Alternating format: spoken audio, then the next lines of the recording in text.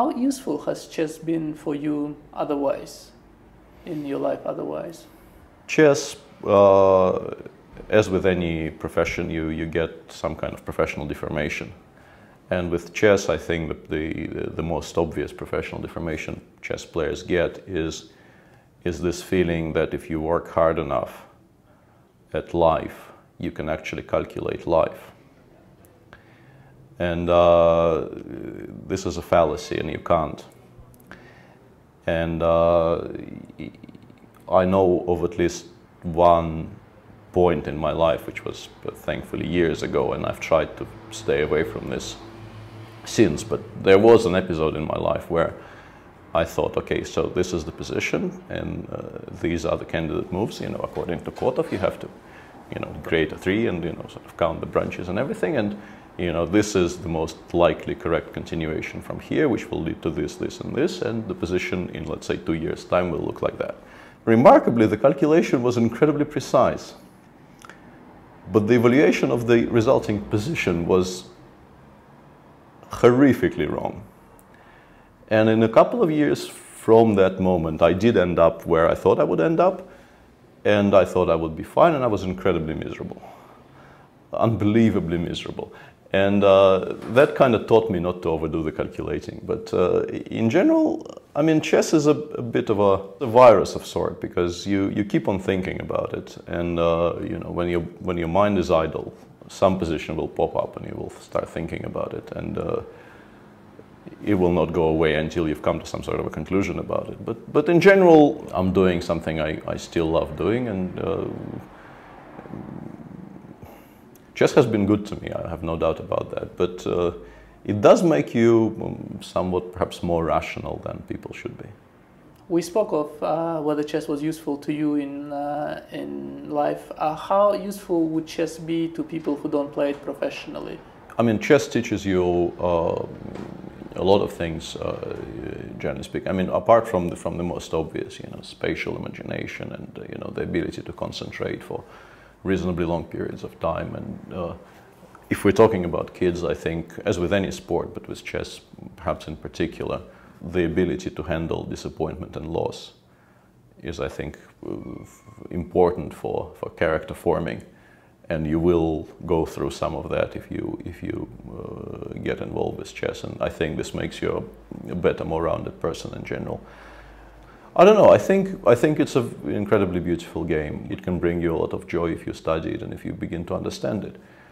You do need to put in some work, because the problem with chess is that you do need to get past a certain level to begin appreciating just how beautiful it can be. Showing some incredible study to a person who barely knows how the pieces move will be a bit of a fail. But once you do get across that barrier, I think it's a remarkably beautiful game.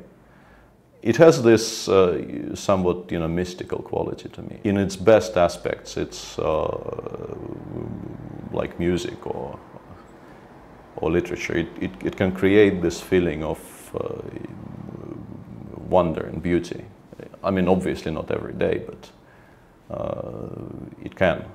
And this is the reason I'm so happy. I'm still happy I'm playing it, because every now and then it creates something which you think, yeah, that was really something which was, which will remain. It's more than a game. At least I like to think so. Could we say chess gives you magical moments? It definitely does. Definitely does. And this is what I'm looking for more than anything. I mean, success and recognition and all those things are important, clearly. I mean, who doesn't want those? But this feeling which you get every now and then, that you're completely in control of what you're doing over the board, and the pieces listen to you and do what you say. For me, this is absolutely fantastic. This is what I'm searching for and what I'm playing for. They couldn't drag me away. It was a bit strange, I guess, because as a father of two, I mean, we weren't as lucky, because my kids, they do have some interests, but